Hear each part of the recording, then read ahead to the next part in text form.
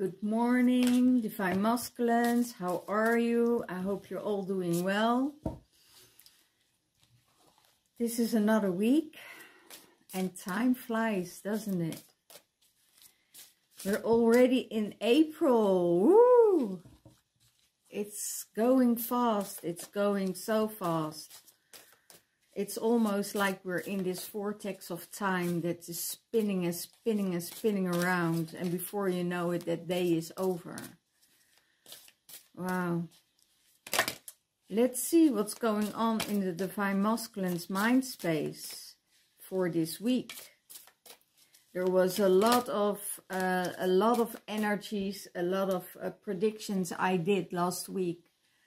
Came already out, you know, that the firing up and the aggression and, you know, all these things that is happening.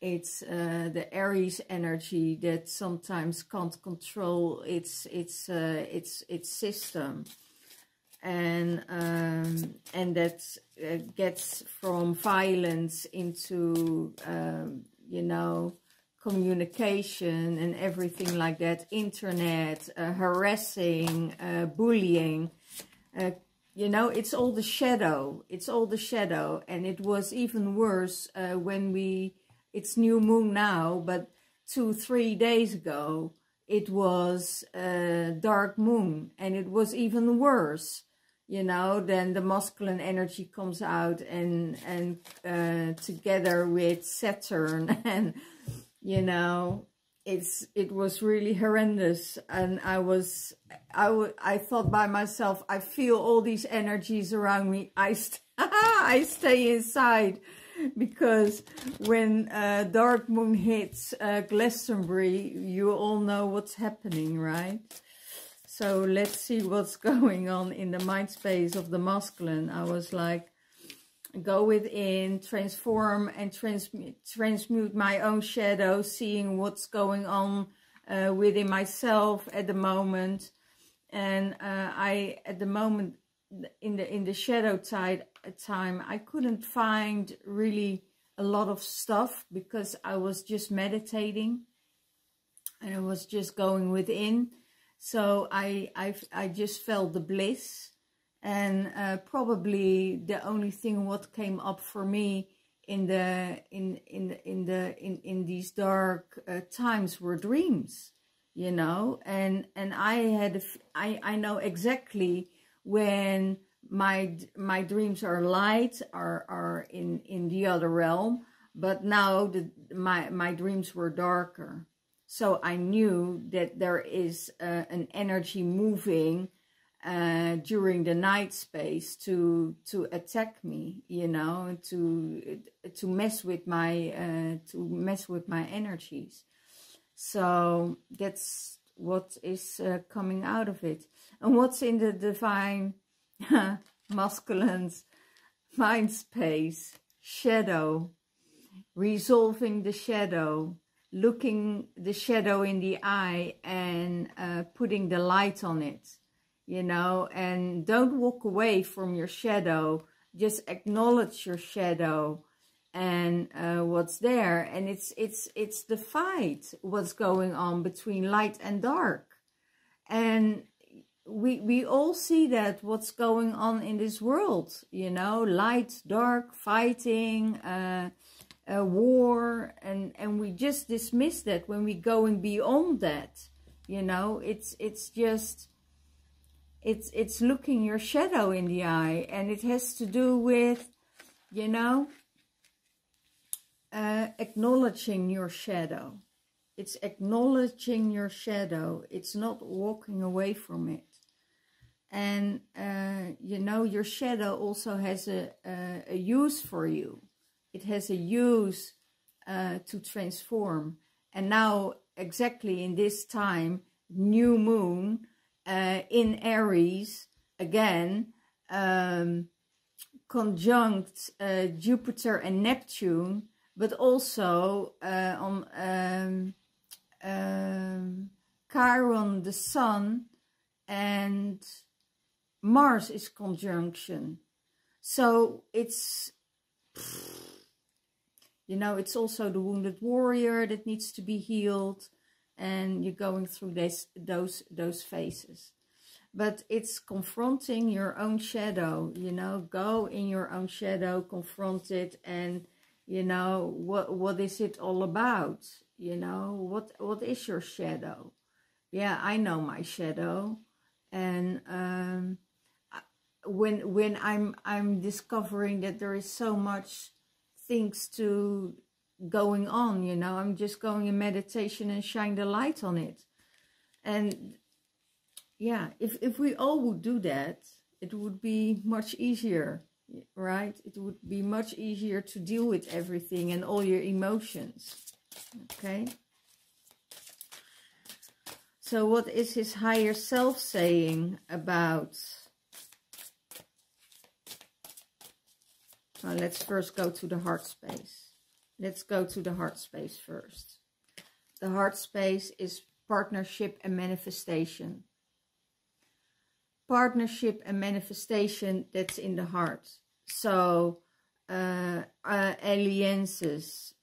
So it's really about, you know, working together, co-create together, being in that space where you connect with each other, discuss the things, what you feel, how you feel, and it's much easier to be in that space. But it could be that the shadow starts to overrule that, and then it becomes a power play, and you don't want to have that. You know, when you're coming from that heart space and you're coming from that light space, you know, it's a partnership, it's a working together, you know, co-creating, but also, you know, in all these partnerships, there are different aspects, you know, that can also come together. It's like weaving the web, you know, weaving the web and throwing the threads. And and then the song of sowing the seeds of love is coming through. So yeah, it's go there in that heart space with love and compassion. Okay. So what is his higher self saying about himself?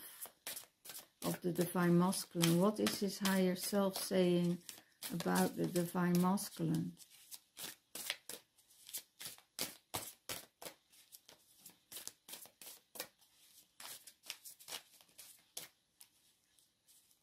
Please, one card, please.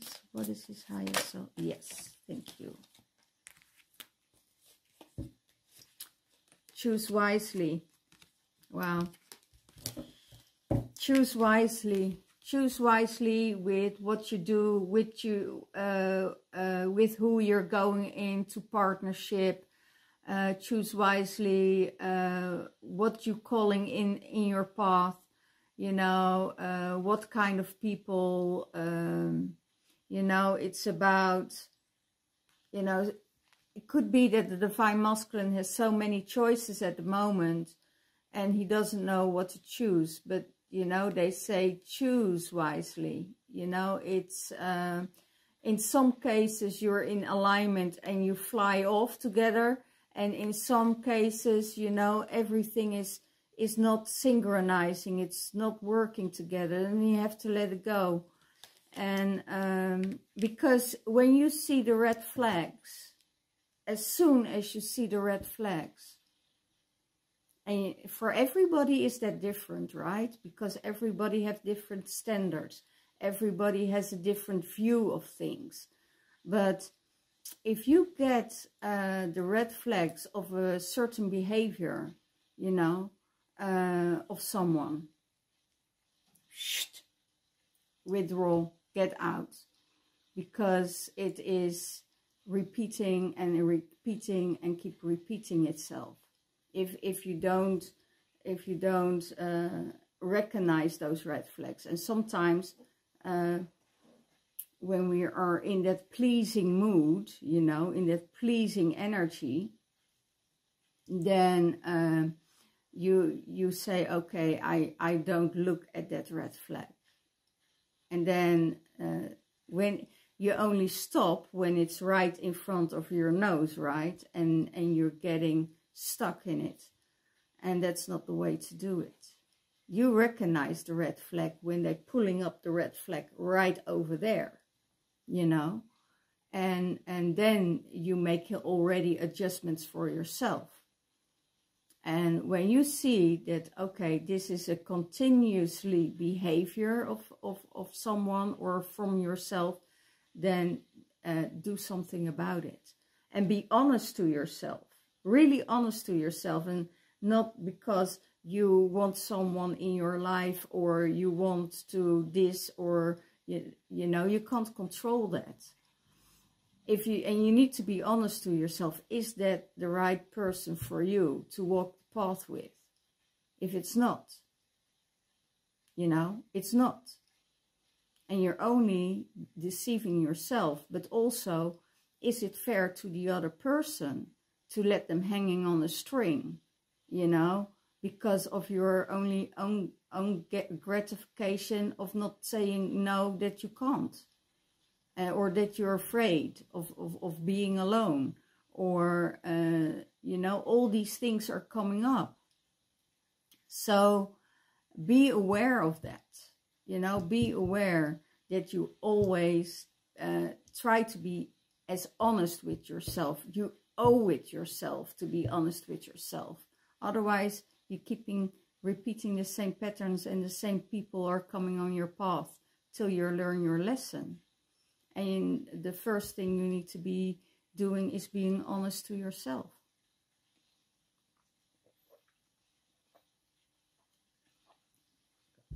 And then the other part is coming up. And I had to deal with that because you don't want to hurt someone else, but if you're not truthful against yourself, you know, then eventually you will suffer. You will be the one that suffers. And you need to be honest with everybody around you. So, okay, let's see. What is the uncomfortability? Oh my gosh, the truth. For the uncomfortability for the divine masculine is the truth, speaking his truth. You know, what he really feels, what he's feeling for the connection, what he's feeling about himself. And it's just, I already channeled it. This is otherwise I will get in repetition. But I just channeled this one. And just keep the balance, you know, the balance between everything. You know, if you feel something is out of alignment, then step back in and get it back in balance again for yourself. Because, and it doesn't matter what time it takes, you know. When I feel that there is dark moon coming up, and, you know, I'm 3 days on my own because I need to transmute that energy, not only for myself, also collectively. So if we are doing our job, and everybody would do their job by honoring, you know, those dark days. And sometimes it comes up and you feel it, that it's your shadow. And sometimes it doesn't come up because, you know, you already worked through so much. So yeah, it's all about honoring yourself and honoring the things where you're going through. So speaking the truth, you know, to that's yeah, difficult, or yeah, it's not. it's not easy for the divine masculine, let's say it that way. You know, it's not an easy thing to do, because it could be that there are so many child wounds, you know, that they are still try to avoid. But yeah, if something doesn't make you happy, you know,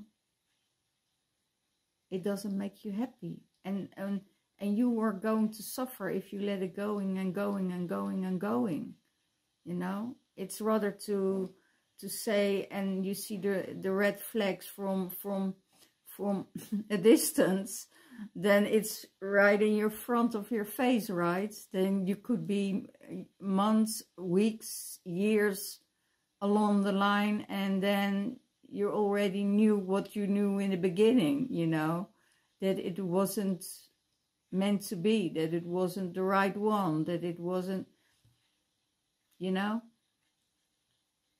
I would never linger again, never in my life. If I see something that's not, and I see the red flags, well, you can have 2 chances with me, and the 3rd time it's a strikeout, right? So yeah, it's strikeout. Yeah, great, guys. So that's it. that's what the divine masculine needs to learn to honor his truth. And that's what my inner masculine says, you know. Then it's strike out. What is he going to do about it? To move forward, make different choices, and make decisions on all levels. You know, that's what he's going to do about it. You know, and it could be that there is balance. You know, there needs to be balance between on the money level, on the partnership, on the love, and on the communication. So it's really good to be clear towards each other, with who you're working with, or who you are in a partnership with, or yeah.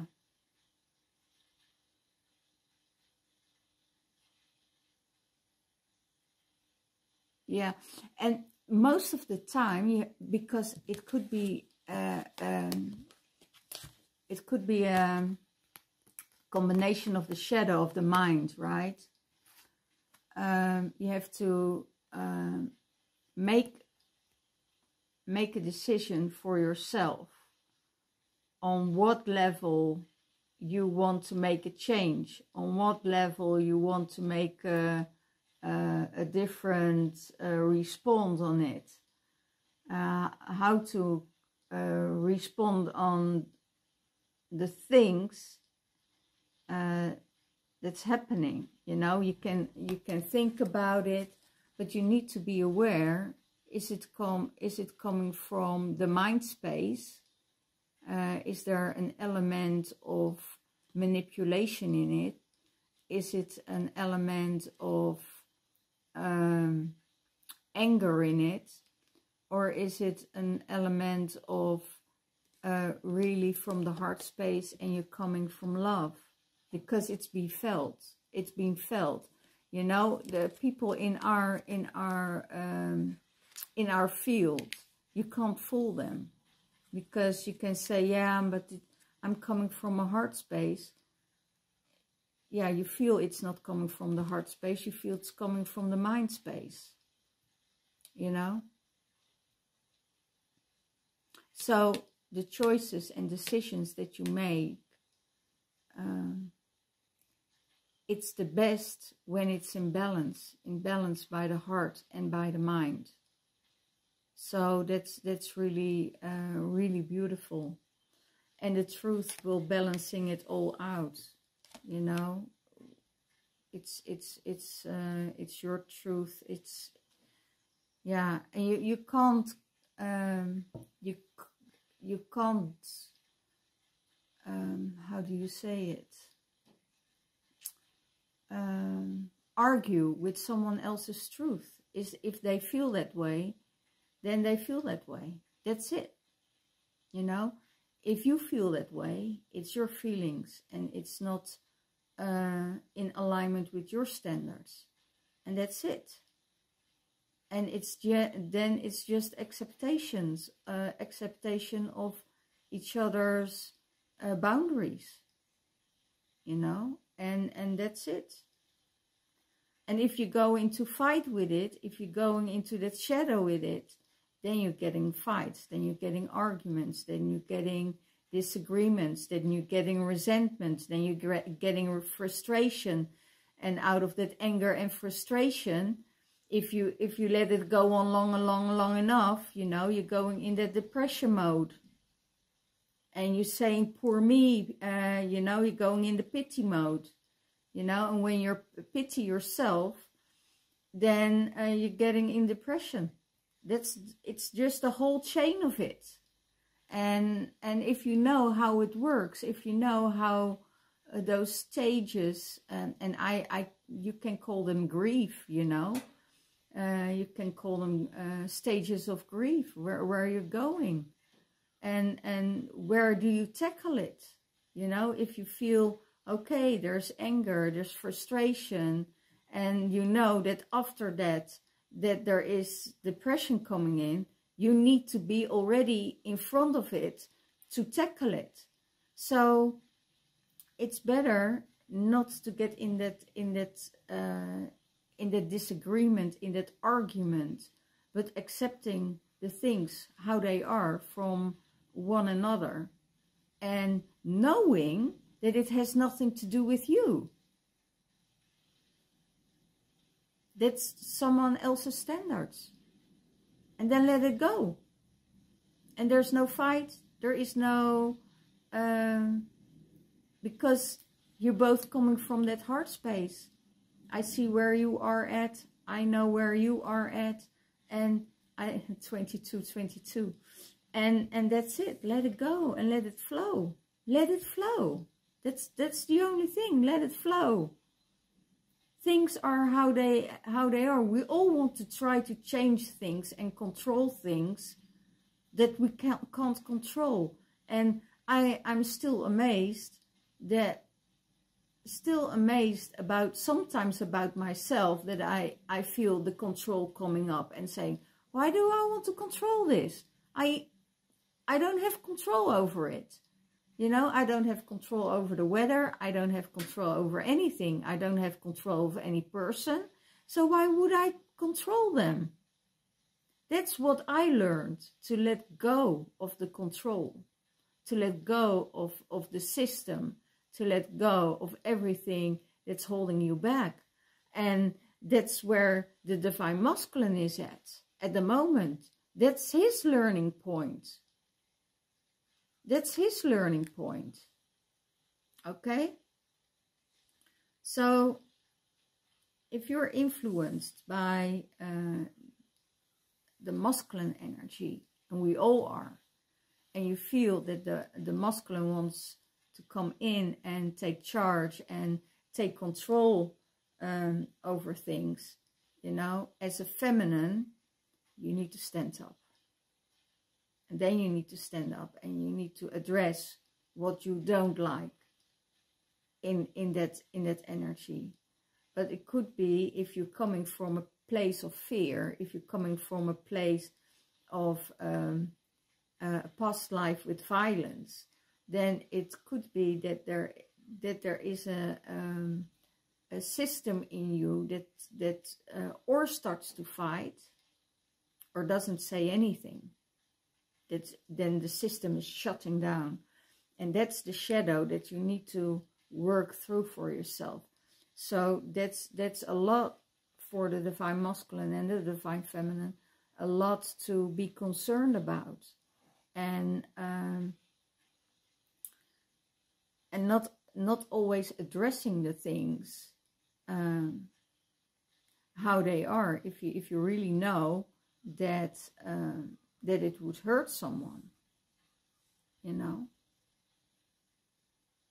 Okay, let's see what is going on with the twin flame. How does the divine masculine sees the twin flame relationship or the union? Let's say that.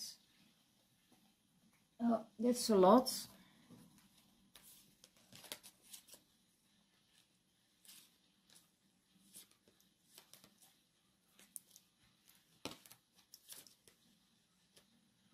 Wow.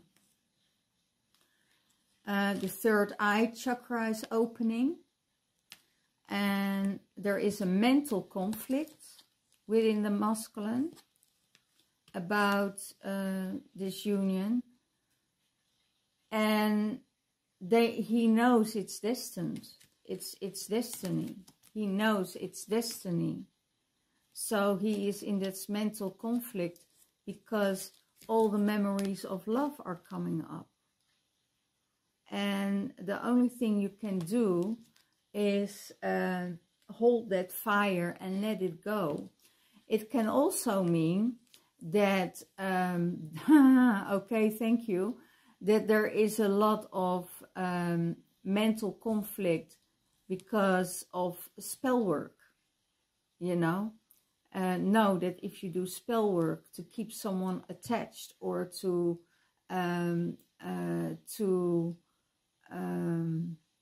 manifest someone into your life, know that it could backfire to you, you know. And I hear a lot of love spells are being done, you know, to manifest that person into your life. So don't go there, because that's a control issue also. That's your shadow side that is coming up, because you're seeing with your third eye that there is something coming their way, what is probably destined to be, and the mind wants to get the control to hold it back, you know, and then you have to let it go. You know, it's the memories of love you have that is difficult for you to sustain in your life, because not everything is bad in your life, you know. Not everything is going bad, or if you're in a relationship and the last months is only fights, you know, there were also good times. And you need to concentrate on those good times and let it go, you know, burn a candle for it and let it go. And hold it in your heart space and let it go. Because that will always be there. There is no separation. So that's how the divine masculine thinks about, you know, the divine feminine. So what is the higher self saying about this union?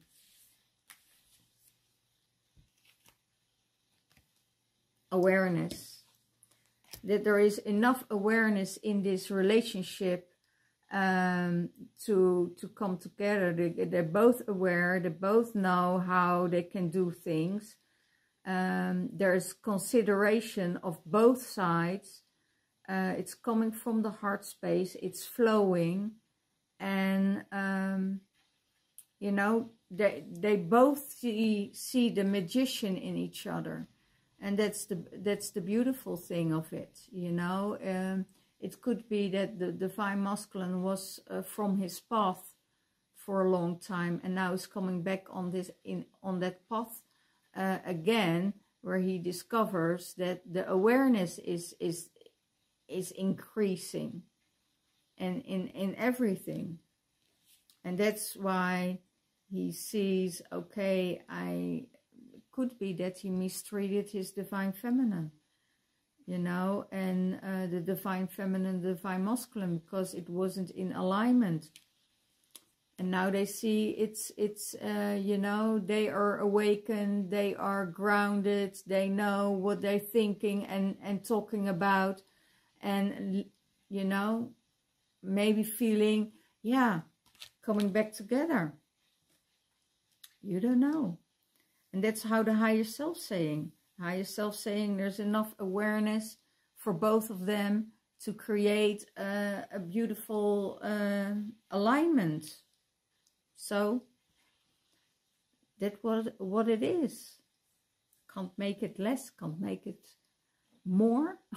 It is what it is. And you meet each other where you are at. And if you are both patient enough to grow together, you know, you can grow and you can make really amazing work together. You can accomplish a lot together. And that's what the whole idea is about, you know. Have that union and that work together and create a better world, and that contains everything. Nothing is left out. Okay, so this is it for this week, and I'm really looking forward to this week, because it's really amazing. It's really an amazing time we're in, and yeah, you really feel the energy of Aries hitting in during this time, because a lot of energy is shifting, and a lot of energy may be transformed.